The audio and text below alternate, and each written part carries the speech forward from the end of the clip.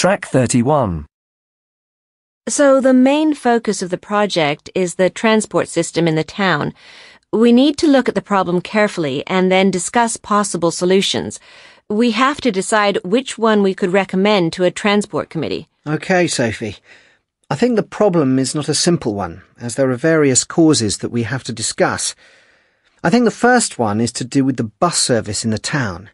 In my view, the lack of buses has meant that too many people are using their cars. The service isn't reliable enough. Yes, you have a point there. It would be good if we could have more buses on the road all the time, but I don't think that's the main reason for the heavy traffic, and the problem won't go away just by improving bus services. You could be right. More buses would be useful, but that's not enough to put things right.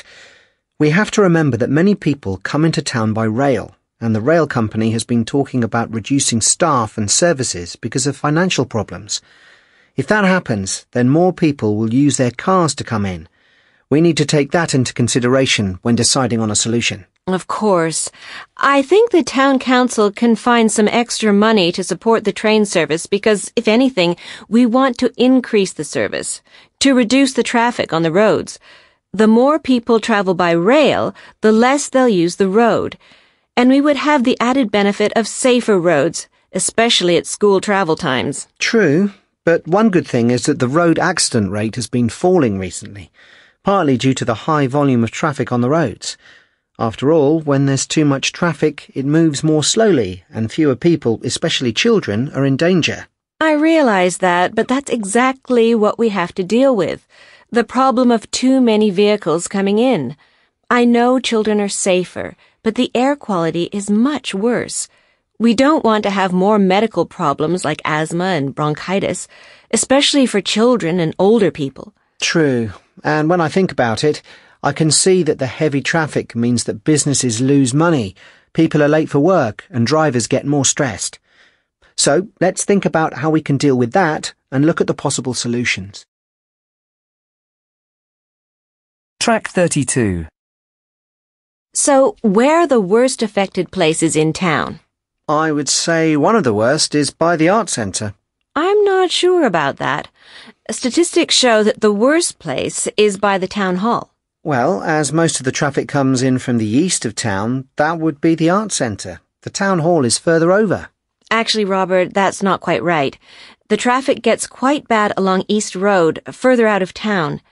It's been getting worse over the last year or so, especially by the Starview Cinema. The Starview? Yes, haven't you ever been there? No, I haven't. I thought it was by the main roundabout. Well, in actual fact, it's by the junction of East Road and Station Road.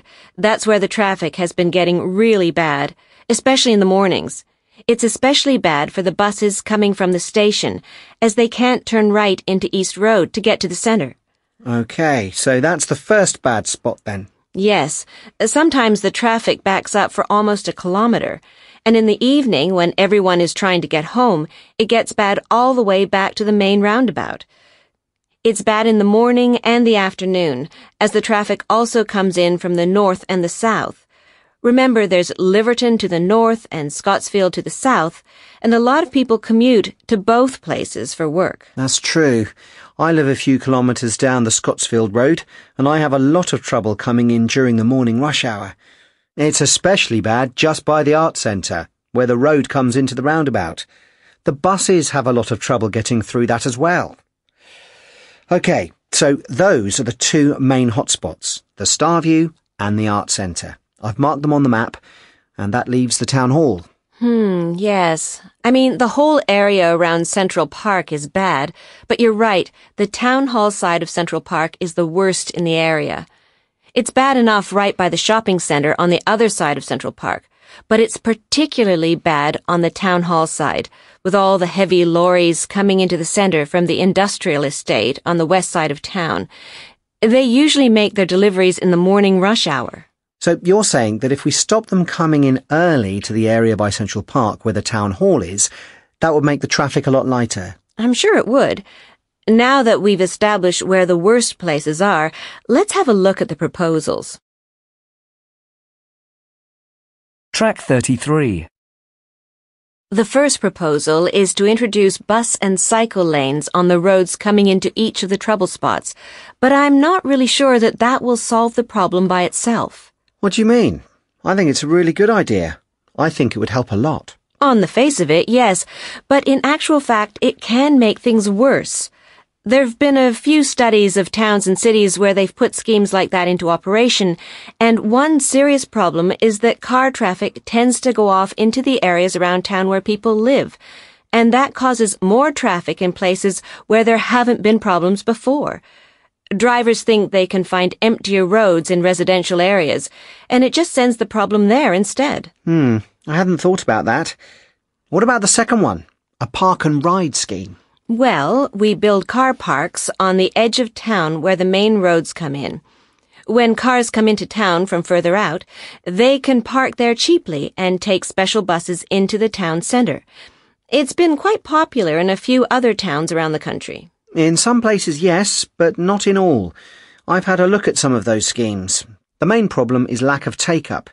Drivers just don't use them. A lot of these car parks stay empty for a long time, and the buses are often less than half full.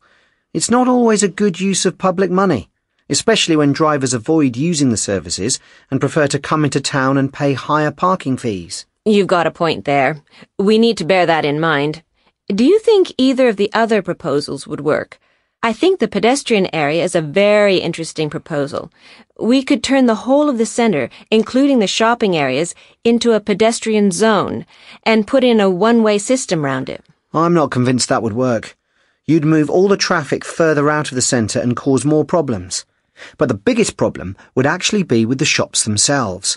It's fine to stop traffic around the shopping areas, but there would be huge problems with deliveries.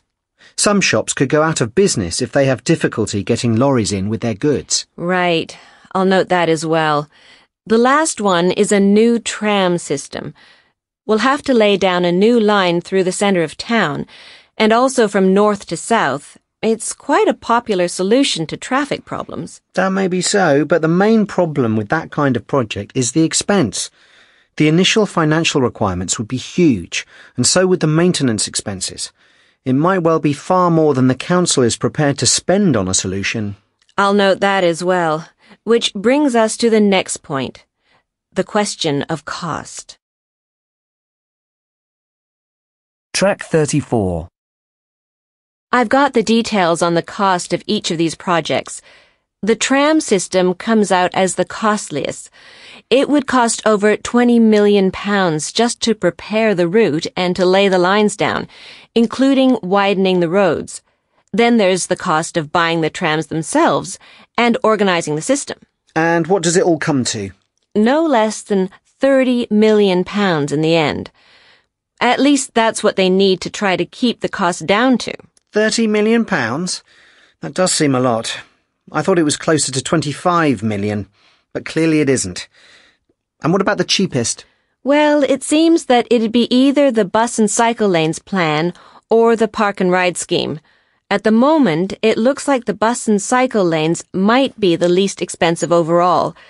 The changes wouldn't be so large.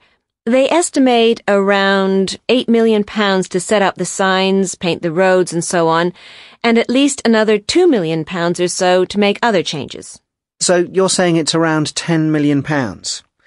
That seems quite reasonable. What about the park and ride scheme? Well, there are sites which have been identified for development to build the car parks, and as they're not in the centre, it won't cost too much to buy them, probably around £5 million. Then they just need to lay out the car parks and put in bus shelters, which should be around £6 or £7 million, and then get the buses. If they rent them, they could keep the cost down to around £3 million. So, if I'm right, that comes to around £15 million for the park and ride in total. And then there's the pedestrian and one-way system. How does that work out? That's the second highest. We'd have to reroute all the traffic while the works are done, then change the roads along the routes to make it safer for cyclists, which is around £12 million. Then there are the new signs and so on, which comes to about £5 million, and also the road painting and maintenance, at around £8 million. So that's around £23 million. We might be able to manage that. Actually, that's £25 million, Robert. So it is. My mistake. Maths was never my strong point. Track 35. So we've discussed the negative aspects and costs of these proposals, but now I'd like to look at the real benefits which we think each proposal will bring. Well, I really think that one of the most important benefits is better public transport.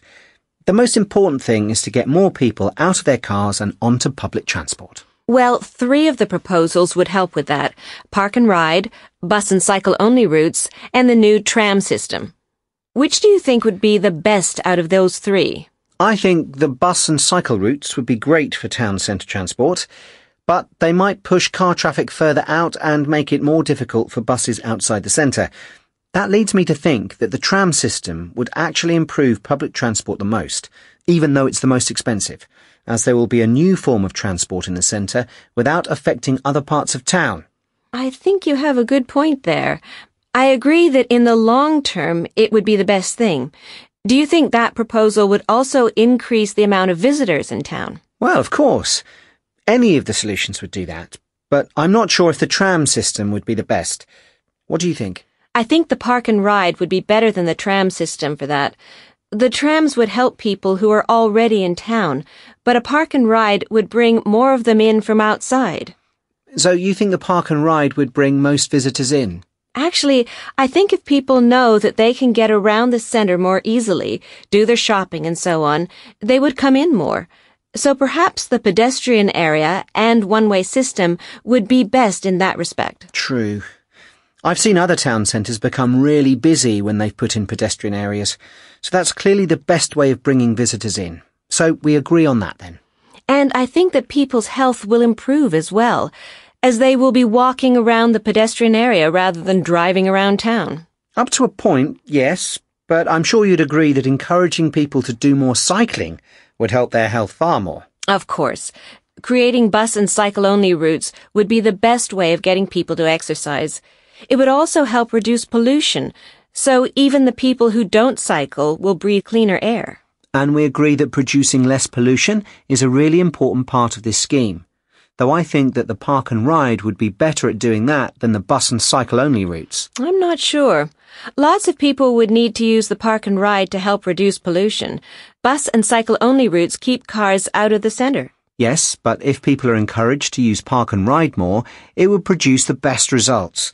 There would be far fewer cars in the centre, and the air would be much cleaner. Yes, that's true, but that's a lot of work for the council. Okay, we'll agree on a park and ride then. What about safety? I'd say the bus and cycle routes would be the best from that point of view. Probably. I think I agree with you on that. Okay then, so we agree on safety. Actually, no. When I think about it, you have to take pedestrians into account as well. It's safer for cyclists when there are no cars around, but I'm not sure that it's safer for pedestrians. They still have to avoid cyclists, who don't always pay attention to pedestrians.